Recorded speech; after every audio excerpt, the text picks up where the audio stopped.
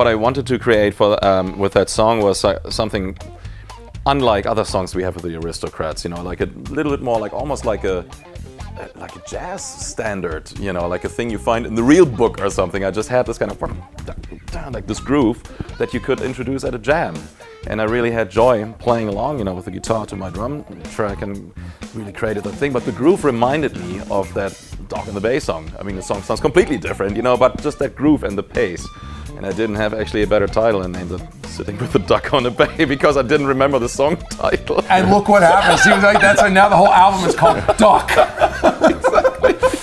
That was that.